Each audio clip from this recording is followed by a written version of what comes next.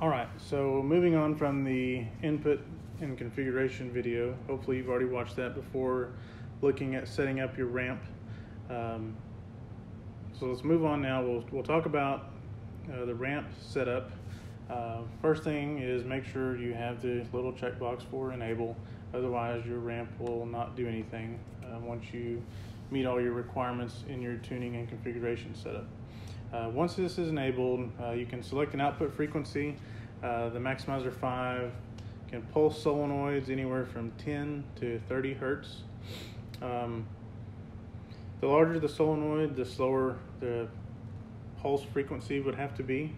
Larger solenoids just won't function as fast as what a smaller solenoid was or will.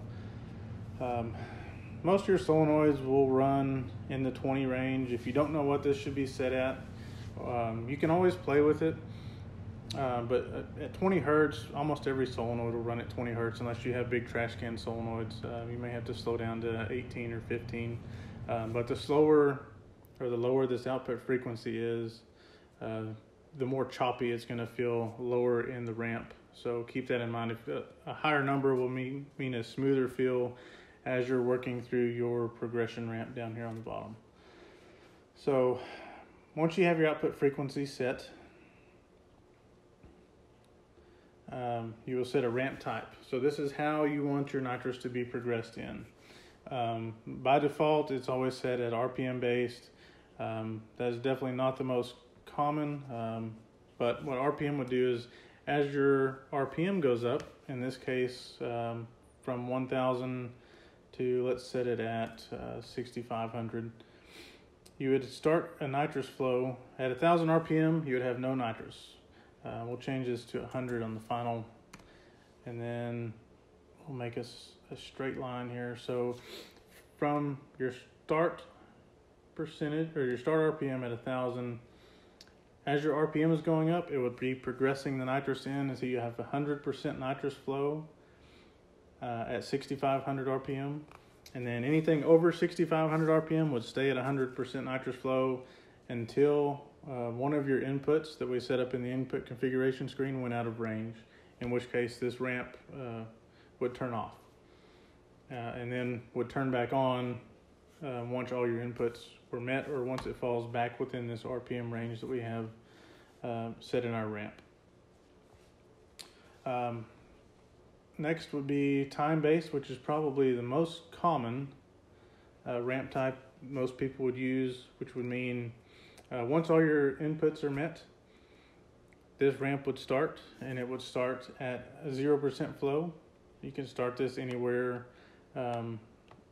I would say most common would be 30% flow and end at 100%. We'll set that to a straight line.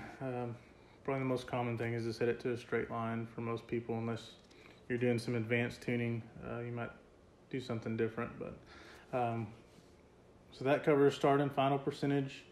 Your start time, if you want this to have a delay, so you don't want it to start right when all your tuning and configuration inputs are met. If you want to delay this, you could set a delay here. You could set a 1/10 of a second delay if you didn't want it to come on right off the line. You wanted to kind of get out of the hole and then turn the nitrous on and then start the progression ramp. You could set a delay here. And also your final time would be how long you want this ramp to last from the time it starts. So if you have a delay, it would start at, let's put a 1/10 of a second in here.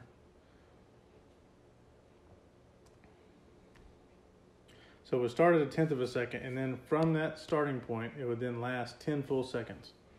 So it would take 10 seconds for this ramp to go from 30% of nitrous flow to 100%. I'll say most of your ramps are never 10 seconds. Most common, I would say, would be a 2.5 to 3 second ramp.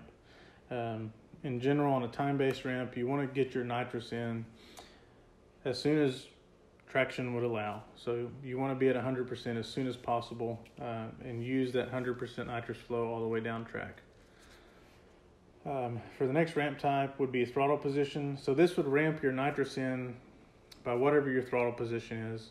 The lowest you can set this, I believe, is 50%. So it won't allow you to spray nitrous below 50% throttle. And then it would then ramp from 50 to 100% at whatever, however fast you want it to, by whatever your dots are here in the ramp. I would think you would want it to be pretty smooth. That way it feels like a car that has a lot of horsepower, when maybe really it doesn't. Maybe this is all nitrous horsepower.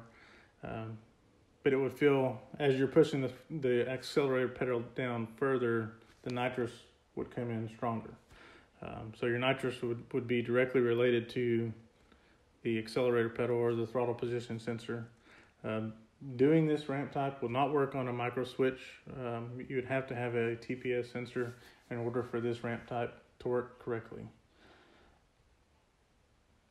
If you're boosted, you can do pressure based.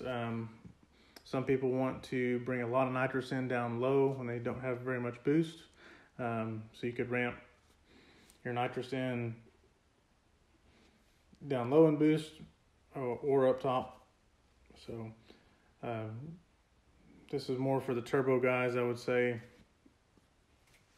In which case you might want to have nitrous come on to build boost, and then run a little bit of nitrous as you're going down track for cooling.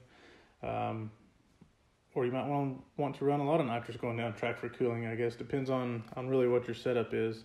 But you could set a ramp type specifically by whatever your boost pressure is. For this ramp type to work correctly, you do have to have the map sensor set up and configured on the map input on the tuning and configuration screen. Last one would be speed-based. Speed-based is just what it sounds like. You have more nitrous. The faster you go, the more nitrous percentage or more nitrous flow you can have. So I think that's pretty self-explanatory there. One thing I did forget to mention was on time-based. There is a little window here that says if TPS is smaller than arm percentage, then time would, and you can either select reset or hold. So if you have to lift your foot off the throttle going down track, this is asking you, would you like the controller to pick up in the ramp wherever it left off, or should we reset the ramp entirely and start back at 30%? So that's something you can determine on your own, whether you want the ramp to reset or if you want it to hold in the ramp and pick up where it left off. So that covers our ramp setup. We'll move on to our other windows here. Input number 2, which is most commonly used for a trans brake. So if you select input number 2, you have 3 options here. One would be do nothing to this output. If you're not using input number 2, you can set it to do nothing to this output. If you're using input number 2 to arm the output, if you wanted a secondary push button that had to be met before this stage would run, you could always set it to arm this output. Or I would say the most common would be the disarm this output option, which would mean if you provide 12 volts to your input number 2 wire, as you would if you were on your trans brake button, it would keep this ramp from ever running. So you'd have to let off of your trans brake button in order to start the ramp. I would say that's the most common way to use input number 2 would be for the trans brake, but we do have different options there. So at least now you know what each one will do. Your first gear RPM lockout. So if you didn't want to spray nitrous at all in first gear, this would only work once the controller is powered on and the vehicle has not ran the ramp yet. But if you powered up the Max 5, rolled up to the staging lanes, and you did not want nitrous sprayed in the first gear, this is the feature you would use to set that up. So this would keep nitrous from engaging before you ever reach 4,000 RPMs, and it sees a drop of 500 RPM. So it has to reach a shift point and drop whatever your drop RPM is set to before that nitrous would come on. So you'd have to roll through first gear, shift anywhere above 4,000 RPM, and it would have to then see a 500 RPM drop before your ramp would ever start its first run through the ramp. Retard output We have a lot of questions on this. This is not the amount of timing that the controller is pulling. The Max 5 has no way of controlling timing. This is only asking you at what point in this graph would you like the Max 5 to send out an RPM retard signal. So this is saying anything above 1% of nitrous flow, which would be any time in this ramp or any time the nitrous is turned on, it would be sending out a signal on the output, timing retard output wire. And by default, this is set up to remove ground. A lot of the ignition boxes look for a removal of ground for a retard input on the timing box. If you have a timing box that looks for a 12 volt input, instead of the removal of ground, if you'll check the high side driver here, it would then send out a 12 volt signal instead of sending out a removal of ground signal. So depending on which ignition box you have, depends on if you need to have this high side driver checked.